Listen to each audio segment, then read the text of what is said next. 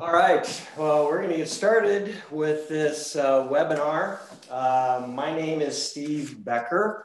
I'm with CCS, part of the Protein Processing Services Group, who's putting together these series of webinars.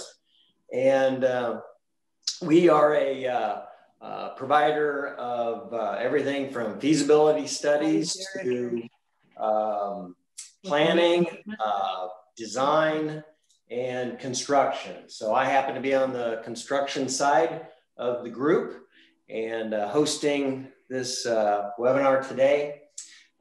So I want to get right into it and introduce a couple of our guests. They're with UltraSource out of Kansas City, Missouri. We've got Noah Hall and Derek Schroeder joining us. I think we will turn it over to Noah and get started on a review of their company. Thanks, Steve. Yeah, thanks for having us and hosting the webinar as well.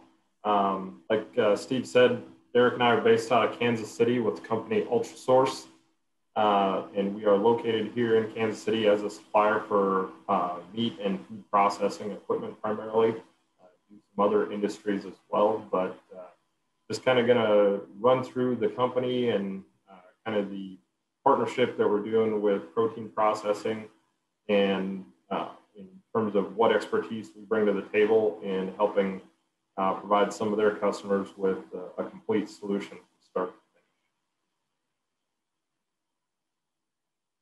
to finish. So just a little bit of background. We were founded in 1883 under the name Koch Brothers Supply.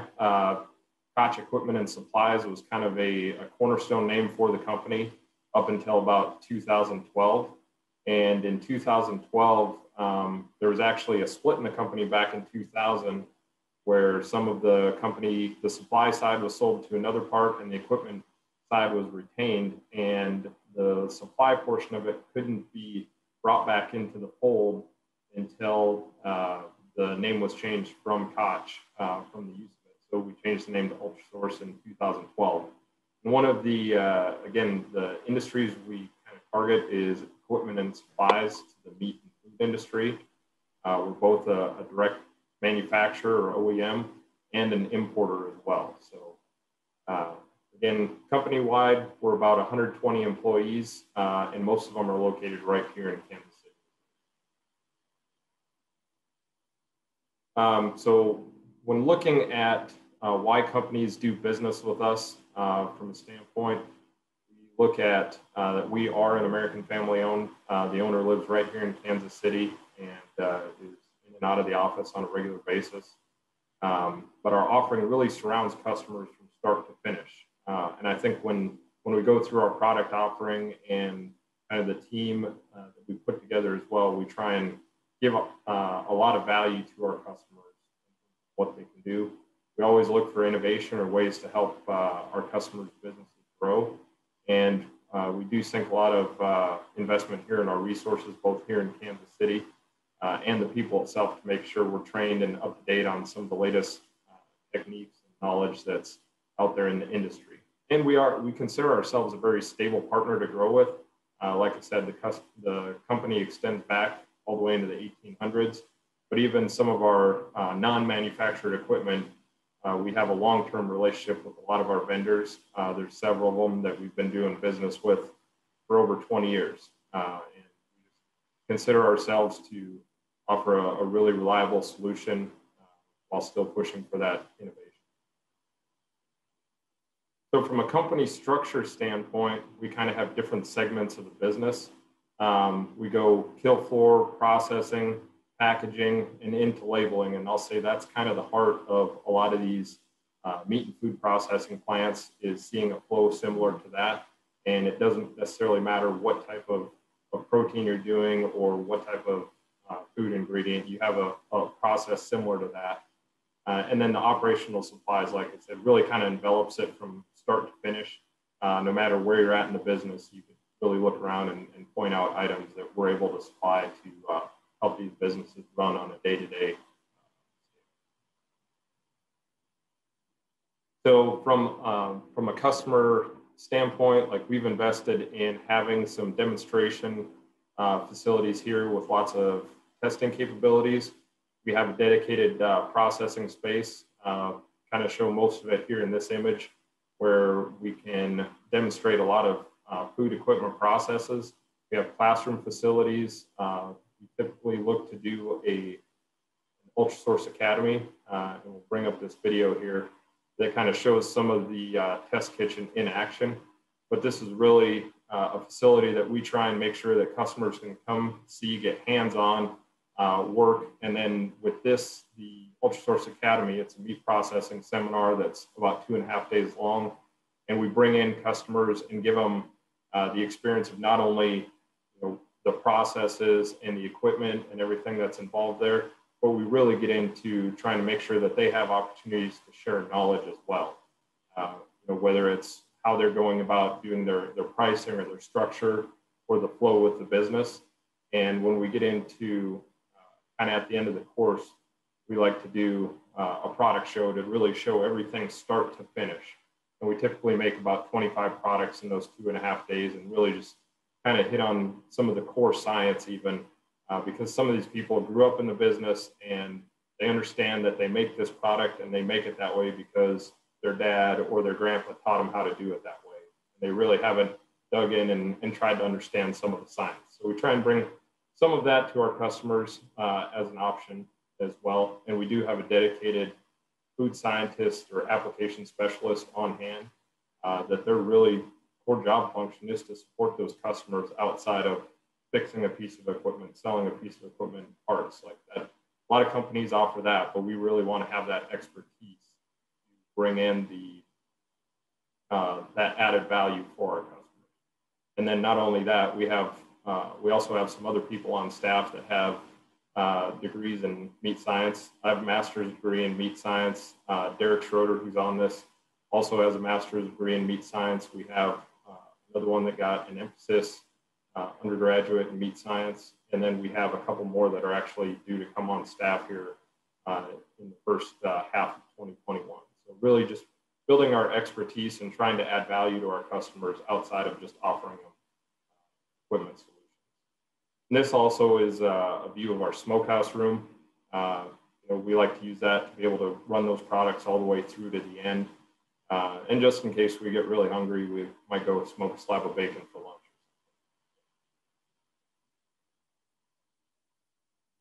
Moving into the kill floor, the business, we're starting out with the kill floor side of it.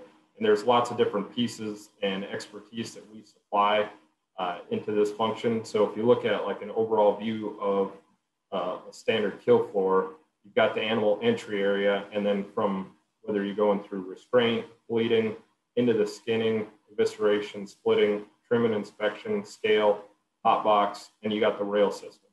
So all this, for the most part, is going to be pretty standard, whether you're trying to do 10 to 15 head a day, or you're trying to push over 100 head a day. You have some sort of flow to the facility, and that's something that we like to bring to the table, is just making sure that we can not only offer the equipment, but make sure if you're designing a system, making sure that it flows through the facility well, and really make sure that you don't build it with any bottlenecks, or and understand where your constraints are going to be in your process.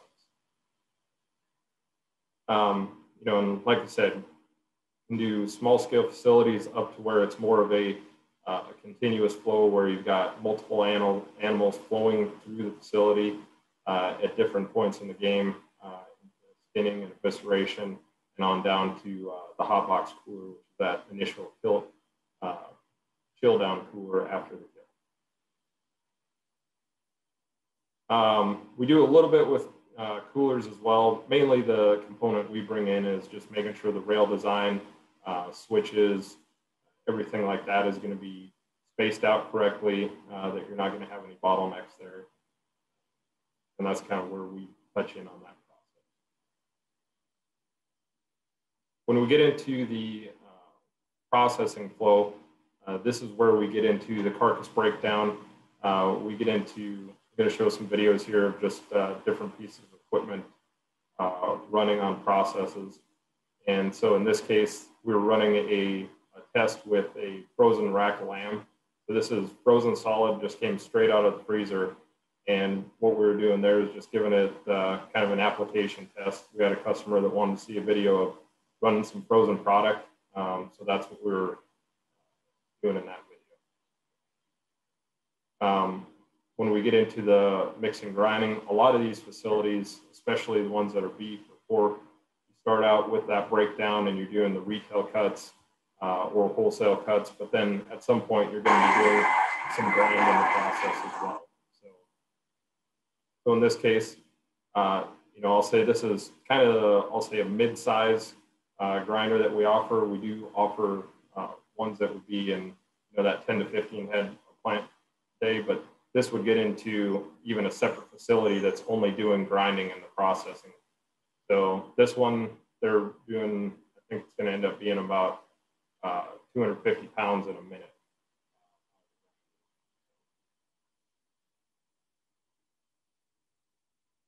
And then once you get that ground product done, that's another solution that we step into. And we've got a couple of 3 different applications that we'll show here, where in this case, we're offering equipment that is doing a 1 pound brick for ground beef. You'll see that in the retail, super common right now, where they're taking that brick, dropping it directly in a packaging machine. And from there, it's going to go out into retail. The first piece of equipment in this video is the vacuum stuffer, which is responsible for the portioning. And then we're just doing some cutting afterwards, and it's all made by the same manufacturer. So everything's shaking hands. And then another ground application that we get into is going to be in forming patties. And there's a lot of different ways to form patties. You can have a standalone machine that's doing a specific mold. In this case, we're using that same vacuum stuffer and the cutting device. And then we're going to go ahead and integrate to where we're putting in a piece of paper underneath or interleaving. And then we're dropping it into a tray and stacking it. So this one, in this case, is going to be a 2x2 tray. And then it would go on to the packaging line. In this case, that would be targeting at a tray sealer. So really just looking to get a good flow for the production. And a system like this really helps remove labor. And I'll say that you can start out by removing each of the end pieces and work your way backwards, depending on where you're at in terms of the automation or the amount of manual labor that you have available for your outputs. And then another really common one when you get into the ground products is doing a clipper. So in this case, we've got one that is going to be doing approximately 35 1 pound chubs a minute. Really just kind of putting a clip on both ends, put some metal clip on. So pretty much the same thing as what you'd see for like ground sausage in the retail in the supermarket. So that's kind of I'll say the core processes that when you're looking at a facility that, hey, we want to do a lot of beef processing. At some point, you may not have these exact machines or these exact sizes, but you're going to have them going on somewhere in your process. And what you're trying to do is create some value or create additional markets to send product out. And then when you get into doing some of the cooking processes as well, that's another spot to add value, whether you're going to be making snack sticks, jerky, summer sausage. A lot of those products, it's one of those investments that you make that it's a pretty good initial upfront investment, but you just keep that thing running, and every time it runs, it's adding value into that process. So we can get them as low as where 1 cart would go into there, all the way up to, we've got installations where you're putting 12 carts in at a time. So you can have pretty significant volume running through a smokehouse. It really is another step to add value. And then once you get that product kind of formed or portioned into the way you want it, you've got different avenues that you're going to be using for this. One of it is the chamber machine, where you're looking to mainly do, I'll say, primal cuts, or if you're doing small scale packaging, You know, I'll say this is the step above the cut and wrap with butcher paper. So when you get into this, anything from primals down to small scale volume of retail. And then over here is a tray sealer where you're taking like those hamburger patties that were in a tray already formed. They'll drop them into the tray sealing machine. There, those will get packaged. And then here's an example of another machine, which I'd say is kind of the trend in the industry right now, is to go to horizontal form, fill, seal, or roll stock. So this is at a customer of ours here in Kansas City, where they are taking retail cuts, steaks in this case, and the worker is placing them in the pouch. And then in this case, this is a 2x2 configuration. So it's going to run those 4 pockets at a time and seal them. And then they have an employee standing at the end of the machine that's catching and boxing them. So in this process, going through a roll stock, it's a big labor savings in terms of what they can do for output. I'll say if these 2 people were doing the same process on a chamber machine, it'd probably take them 5 hours for what they can do in 1 hour. And it gives it a really nice clean look. It's really common in today's retail packaging. And you'll see, like, we've got customers that they only do 10 to 15 head a week, and they're running a roll stock machine just because of the labor savings, and they have to go out and try and maintain labor just that much less. And then we get into another part, which we call labeling, where we've got kind of 2 versions that are out there.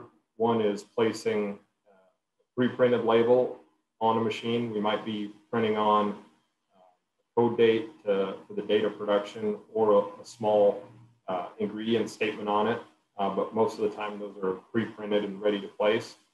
And then we also get into what's called weight price labeling. So anytime we want to put a weight on the package, or anytime we want to do a weight and a price, we need to have a scale system set up in the machine. And in this case, that's how this machine is set up, where the software in it also provides a lot of flexibility for different customers. Like, we'll find this is a roll stock machine in this video. It's going to come discharge off the machine, and then it'll get sorted into a single lane, and then it'll do a weight and price. And that second belt in the section in the machine is for weight and price, and then it applies the label before it exits the machine. One of the benefits of that weight, price, and the software that goes with these is that you can manage multiple customers. So if some customers want to have, you can have ground beef programs set up for 3 or 4 different ranches, and you kind of select the customer and you select the product ID, and you can switch back and forth between them really easily. So once that initial setup happens, you can be running the customer's label and design. Those printers are a little bit more complete in terms of what they can put on that label, ingredient statements. Those are all part of it as well. And then again, getting into the supplies business, that kind of wraps everything from start to finish. You know, we've got the totes that you'd be moving meat around with, the film that the machines use, the boots, the knives, hats, gloves, just anything on a daily basis that you're using to support that operation really runs through our supplies division. We've got a high emphasis on just trying to make sure that the items that we're offering are quality for our customers. And that, for the most part, wraps up what I had ready to present. And we've got all sorts of information. So like a lot of the videos that I showed, we've got on our YouTube channel. So feel free to go in and check them out. If you have any questions on them, feel free to reach out to Derek or I. And then, for the most part, that's what I had to present. So, if there are any questions, turn back over to you guys, Steve. Yeah, thanks a lot. Thanks a lot, Noah. If there's some questions, you can type them in the chat box. But I guess I have one. You know, you talked a little bit about industry trends. Can you talk a little bit about what you're seeing. You guys deal with a lot of producers. Are you seeing anything in this recent year, in this COVID year, that is different than previous years? Yeah, Derek, do you want to start that? Yeah, sure. I'll jump in. Can everyone hear me? Yep. All right. So from our perspective, what we see a lot of is cattle feeders, ranchers, producers wanting to kind of build their own facility and integrate and take control of the finished product. Likewise, we also see existing plants that maybe have changed hands and are looking to upgrade. That's kind of the big trend is. Yeah, I think the vertical integration for a lot of these people trying to market their products, I think has really seen a lot of legwork, and especially when COVID first hit and some of the larger plants were shutting down, kind of that small to medium was looking to remove any bottlenecks, but then you also see that business kind of sprout up where people are like, I want to have more control over the product I'm producing. And so kind of the big thing there is a lot of guys doing cooler expansions or expanding. Really, for most of those guys, it's just getting more cooler space, more hanging space, because that's kind of what limits most of the small guys from doing 15 to 20 a week to going to 30 plus a week is just the cooler space.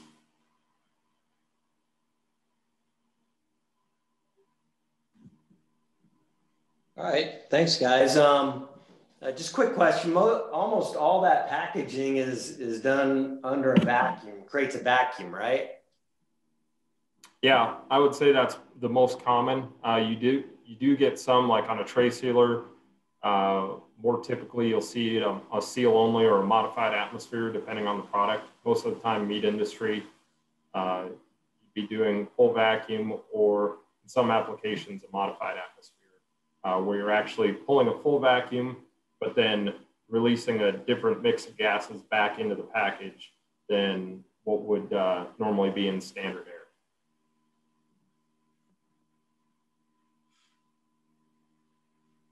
I would say another trend, back to the trend topic, another trend we see is, Noah touched on it with packaging, but it goes the same with ground beef processing. A lot of guys are going from either filling the little poly chub bags off of their grinder or piston stuffer into a vacuum stuffer, which gives you portion control. So you hit the knee lever and it sends 1 pound every time. So they might start filling bags that way and then go, okay, let's go the next step farther, faster, and go, all right, I want to do the chubs like I see at the grocery store. So they're just advancing their technology, reducing labor. A big thing for most guys is, in most small communities, labor is hard to come by. And then with COVID, you might have lost even more of your labor pool. Okay, thanks, Derek. So a lot of the machines that we saw were pretty good sized. I know we were talking the other day. You do have some smaller versions that may help out, labor for the smaller shops out there. In many of those cases, right? Yeah, I would say so. Our primary offering ranges from, we'll say, if you want to do 25 to 50 pounds, there's equipment that'll handle that pretty easily. And then all the way up into, you want to do over 1,000 pounds at a time, we can get into those applications too.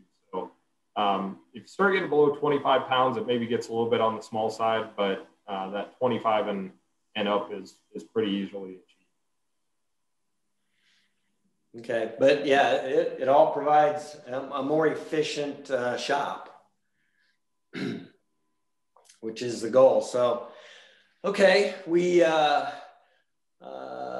let's see, we've got a question here.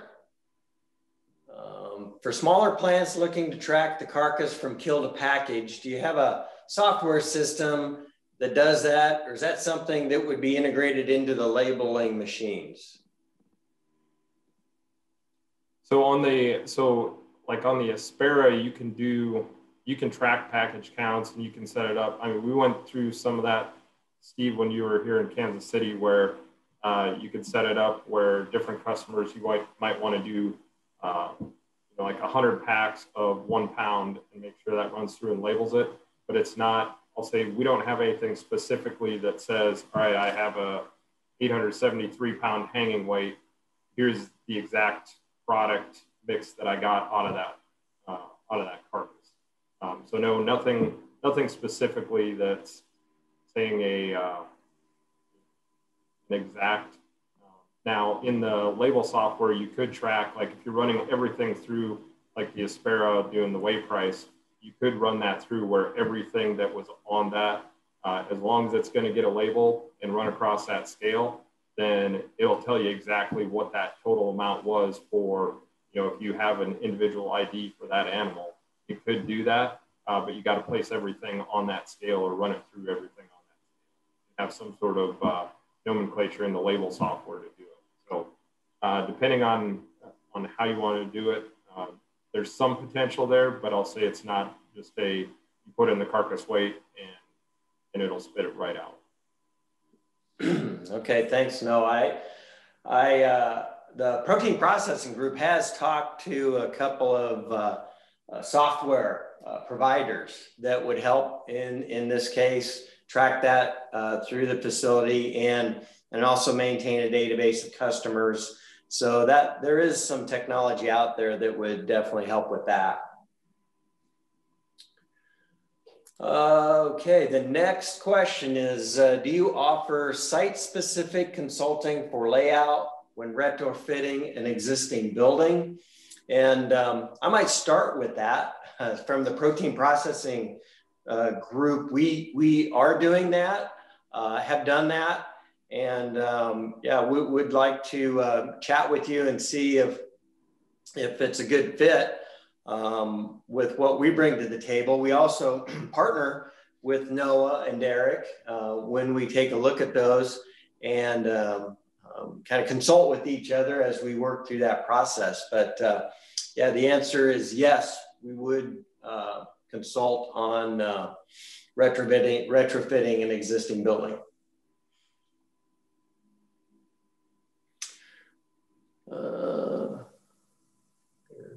Okay.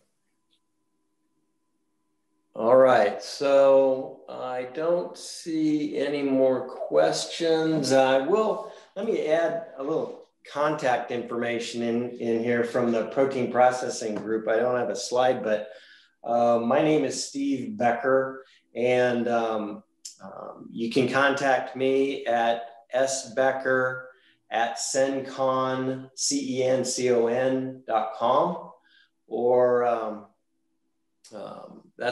or my cell phone number is 402-690-9226. All right, so we do have another question.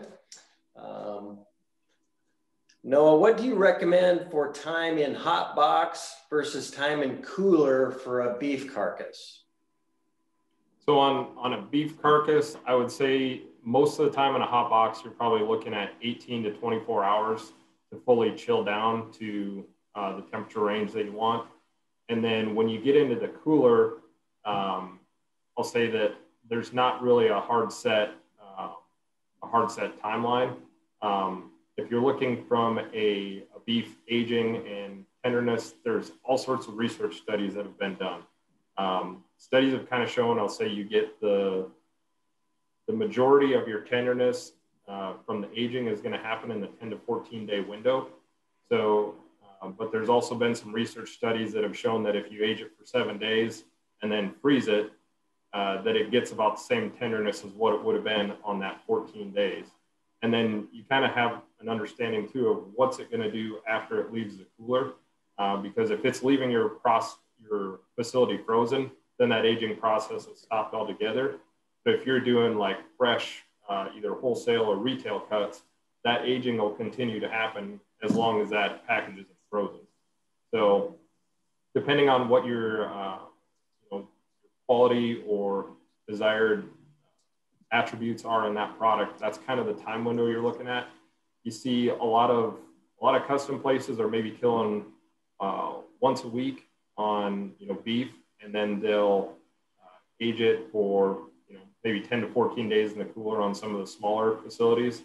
I've seen once you start getting up in that 50 to 100 head a day, you really are turning that product a lot more consistently, and you're also taking it to the retail chain or sending it out. It's more common to send it out in an unfrozen state, so it's going to age in the process as it goes through the distribution chain. The aging in the cooler is a little bit more dynamic. The hot box is pretty straightforward, that just figure on you're going to need a day. Okay, good. Thanks, Noah. All right. Well, that may cover it for today. If anybody either on the call or are watching this as a recording, I think you should probably show your contact information, Noah, and if you got that handy. Yep, absolutely. So our email address is noah.hall, H-A-L-L, at ultrasourceusa.com, and derek.schroeder@ultrasourceusa.com. So feel free to reach out to either of us. Okay. All right. Well, thank you, guys. So on behalf of the protein processing group, we want to thank you for your time and the information. Hopefully it was helpful to those that dropped in and for the webinar. Our contact information here is, there's proteinprocessing.com. You can find us out on a website, or you can email me at sbecker@cencon.com. And we will wrap this up. Thanks again for everyone's time, and have a good rest of the day.